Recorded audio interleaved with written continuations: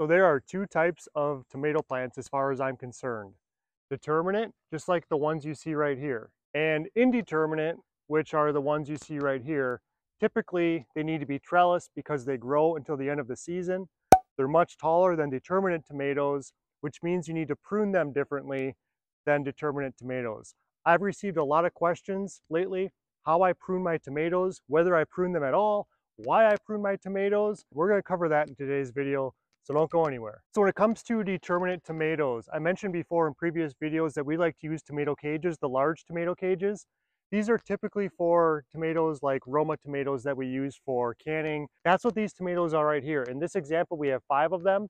We've got some Roma tomatoes in a different part of the garden and a different part of the garden as well. But these are the 5 that I can give you that are the best example. In my opinion, you should never prune determinate tomatoes. Determinate tomatoes basically grow up in a bush-like fashion. They grow out to the sides, kind of like a bush, and they produce flowers, which produce fruit, and then they're done. They have a determined height and a determined amount of fruit that they produce. That's why they're called determinate tomatoes. You do not want to prune determinate tomatoes because all the vines and branches that the plant creates has potential for producing fruit. I made this mistake before on some of these types of tomato plants like the Romas and so on, and I ended up actually not getting a lot of fruit. It probably cut the production down almost as much as half because half the plant was almost missing. It was supposed to bush out and be really full, and it ended up not really doing that because I cut so much of the plant off thinking that you need to prune it in order to get more fruit on determinate tomato plants. That was a big mistake. Let's take a closer look here. This year our Roma tomatoes did really well, so I'm going to bring you in nice and close so you can see how well these things have done. Don't mind seeing this type of stuff on your tomatoes, especially toward the end of the season. That's when this video is being shot. It's going on September. That for us in Wisconsin is kind of the season dwindling down. That's blight. That's something that I can explain in another video or you can look up on your own. Most tomato plants that we've had end up getting blight, especially towards the end of the season. So look past that. And these tomato plants have done super well. This is a huge Roma tomato right here if you compare them to the ones that you would typically purchase in the store. But if I back up here, give you a bigger view, you can see that I've got tomato plant 1 right here. It's hard because they've done so well, they've kind of grown close together. 2, 3, 4, and 5. They kind of make a zigzag pattern that allows them to grow out a little bit more and to have a little bit more space. If we look over here, maybe it's a better look at how everything looks as far as the Roma tomato plants are concerned on these determinate tomato plants. This is as tall as they get. Early in the video I said never ever prune determinate tomato plants. In my opinion, that's my recommendation to you. However, there is one time I would highly suggest you prune determinate tomato plants. Let me show you where I prune these plants and why. You want to make sure that you're trimming away these bottom vines and branches and leaves so that they're not touching the soil. Soil often carries diseases, and you want to avoid any chance of the soil touching the plant just in case it has a disease so it doesn't pass it on to the plant itself. Okay, I need to get out of the sun. I am dying, so bear with me here. Let's go in the shade so I can explain how this all works. So now we get to talk about indeterminate tomatoes.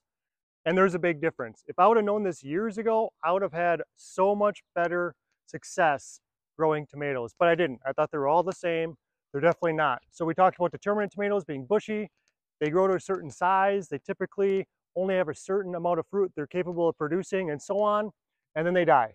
Well, indeterminate tomatoes are kind of the opposite, where as long as they're healthy, disease-free, pest-free, and there's no frost, meaning at the end of the season, it really doesn't happen perhaps in warmer climates, they're just going to keep growing and growing and growing. Now behind me over here, you're going to see that there are tons of things going on. I talked about this in a previous video. It's up here if you want to watch it next, or I can also put it down in the description for you. I go into more detail about that in my garden tour. However, these are not the only things growing in here are these indeterminate tomatoes.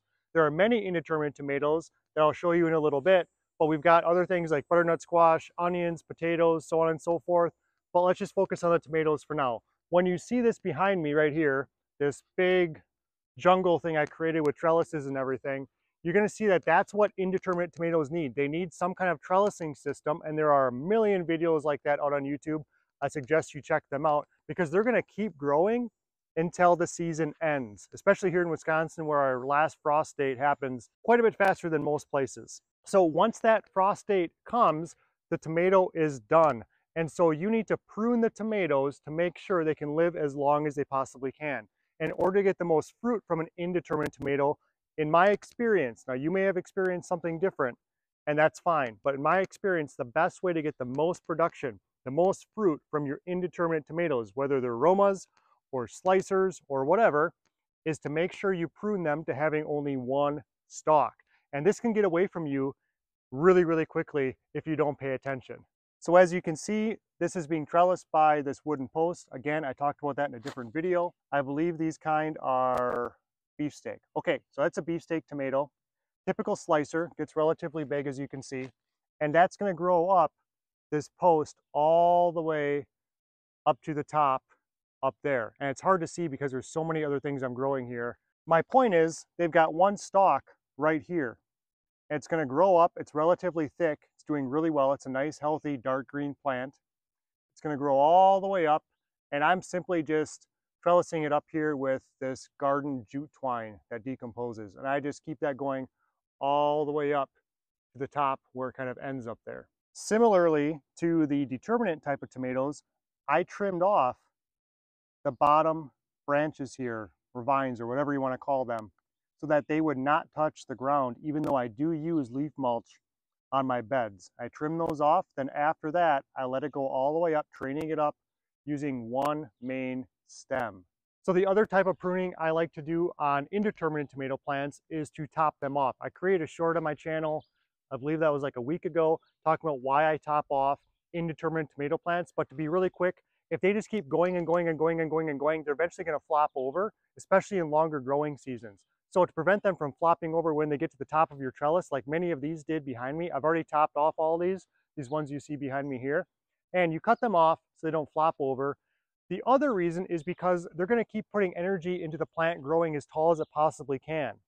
You want to prevent that because you want the energy to be focused more on the plant producing fruit that's already being established on the plant. Let's jump in there and I'll show you what I mean. So if we use this beefsteak tomato plant as an example again, these tomatoes need to be harvested real quick. You can see they're getting to the point where they need to be picked.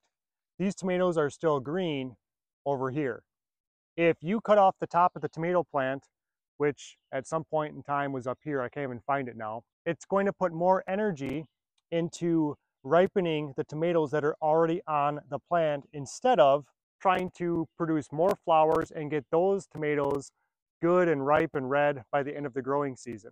So let's do a quick recap here. Determinate tomatoes, bush-like, have a determined height, have a determined set of flowers and fruit that's capable of producing. Those are great for the canning types because a lot of times there's a lot of fruit that comes in to ripen at the same time. Therefore, you can take a lot off the plant, bring them in, do a canning session, maybe repeat the process a week later using the same plant. A lot of people who do canning like determinate tomatoes because of that. They're very predictable when they're going to be ripe, so you can can them. When do you actually prune determinate tomatoes? Well, you don't. You want to leave on all of the suckers. You want to leave on all of the branches, all the vines, whatever you call these things. However, you do want to prune the bottom leaves if they're touching the soil or even the mulch, and you do want to prune away any of the little branches on the bottom, like we talked about earlier, to prevent diseases from affecting the plants. When it comes to indeterminate tomatoes, like these really tall ones behind me that just keep going and going, you want to prune them to a single stalk as they start growing up. Then you want to make sure the bottom branches are not touching the soil or the leaves, just like on the determinate plants. The last thing you want to do when it comes to pruning indeterminate plants, the ones that keep growing until they die, is top them off on the very top so it produces more energy and puts more energy into the tomatoes and the rest of the plant that's already being established so that you can get some fruit before the last frost.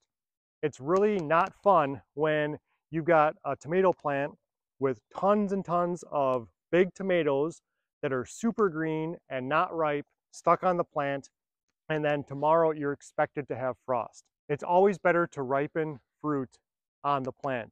Tomatoes taste so much better when they turn a nice deep red or whatever color they're supposed to be after they've been in the plant for a really long time. Even when you take them off and they're orange and one is red, Taste them. You're going to notice a difference. The red one's going to taste better. It's going to be sweeter. It's going to have a much nice, richer flavor in comparison to the orange tomato that is only a couple days away from being red like the one you just picked. This is not a gardening channel. This is a lifestyle of simplifying your life to increase its quality, to be as self-reliant as possible, and to learn more and more through the process. It's all part of the fun. If you'd like to learn more about simplifying your life to increase its quality, click on this video right here.